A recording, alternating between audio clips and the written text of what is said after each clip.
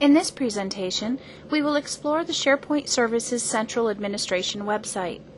This website is used to configure the SharePoint services, service accounts, SharePoint database settings, SharePoint web applications, and the SharePoint Shared Service Provider. The central administration pages are very powerful, and access to them should be restricted to only those SharePoint administrators who have both the authority and the knowledge to configure high-level SharePoint settings.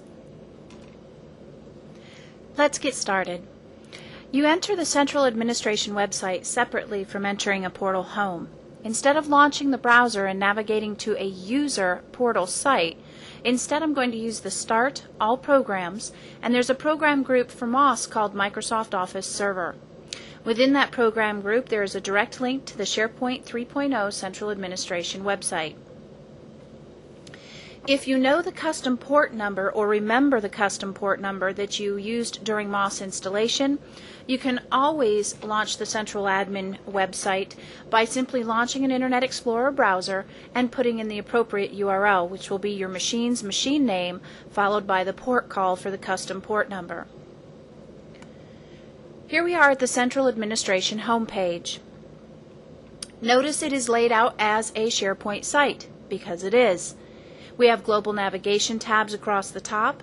We have a quick launch bar down the left side. We have web parts displaying certain lists for us. It is a SharePoint website. You see your welcome, my site, and my links in the top, and the site actions over here on the right. Now again, I remind you that the only folks who are going to be able to actually visit Central Administration are those folks who have administrative capabilities within SharePoint. Starting here at the home page, the Administrator Task List will display for you items that will quickly help you configure your SharePoint server.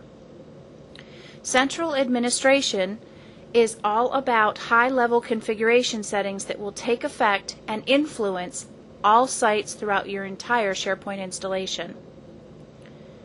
The Operations tab contains a list of links that will help you configure your server or server farm, such as changing your farm topology or which services are running on each server, or your search behavior or logging behavior. This is all about server farm configuration. The Application Management tab helps you configure your IIS web application that is supporting SharePoint. In the Quick Launch bar on the left, you also have a Shared Services Administration link.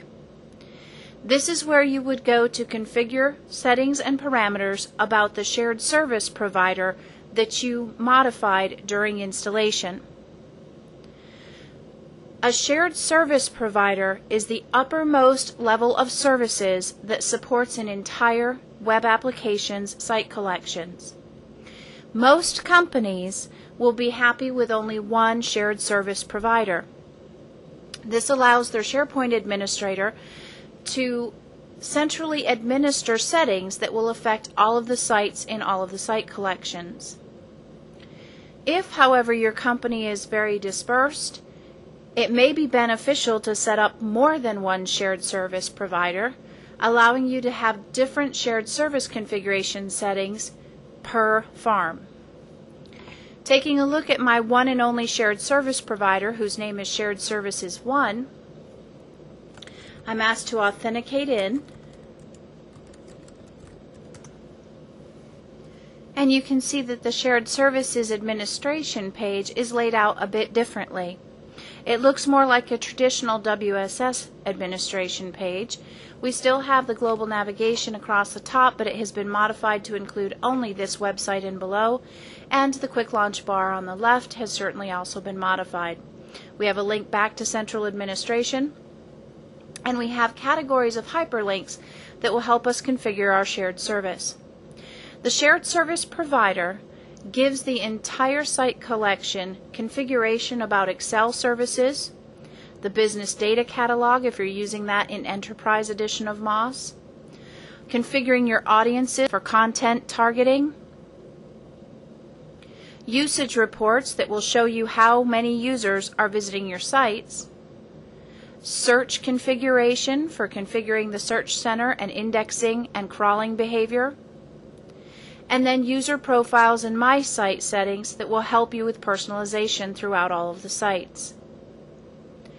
Returning back to the central administration, heading into the Operations tab, as an example, I'm going to configure my security configuration parameter to block certain file types from any and all sites throughout this SharePoint installation. Heading into blocked file types,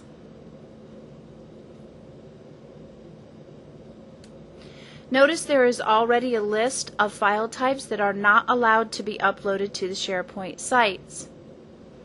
As we look at this list, I do not see MP3 in the list. Now, MP3 file extensions are common file extensions for music files. I don't want my end users to be able to upload music to the SharePoint sites. I'm going to add an additional MP3 file type to the list. Moving down to the next available line, adding in the MP3 extension, I click OK to that, and notice what it says. This prevents these file types from being saved or retrieved from any site on this entire server. Security configuration is only one of the sections of operations settings. You can also back up and restore your sites. You can also upgrade from previous versions and set up your diagnostic and usage reporting. Moving over to the Application Management tab, this tab allows you to configure settings for the web applications and components that are installed on this server or throughout the server farm. For instance, if we take a look at SharePoint Web Application Management section, I'm going under SharePoint Web Application Management to set up my outgoing email settings. This will allow me to configure an outbound SMTP server for my web application.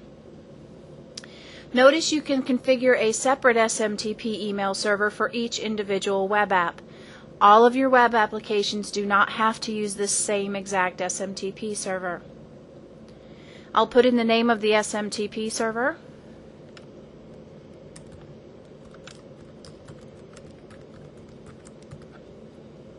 Specify the email address that should appear in the From line.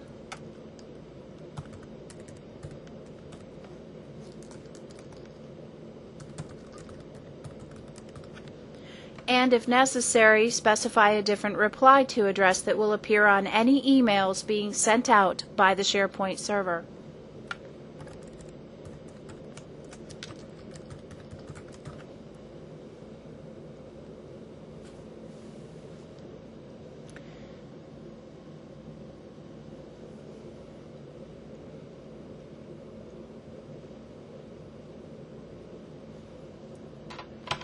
This allows my SharePoint server's web application to send email on behalf of user interaction with the various SharePoint sites.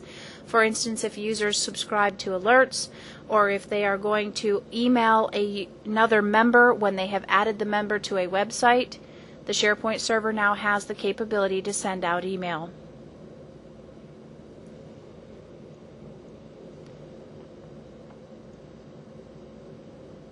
Returning to Home, you can clearly see how the Operations tab is separated to configure your SharePoint services running on the server farm, whereas Application Management tab lays out various configuration parameters for the web application as it relates to IIS. Microsoft strongly encourages you to use the Central Administration website for all SharePoint administration, even the administration of the IIS websites, known as web applications, and the SQL Server databases that contain your SharePoint content, such as the configuration databases and WSS content databases. In this presentation, we explored the SharePoint Services Central Administration website, a separate website in a separate web application that was created during initial installation of MOS 2007. The Central Administration website allows you to configure settings and parameters about your entire SharePoint installation, the SQL databases supporting SharePoint, as well as the web applications created for SharePoint in IIS.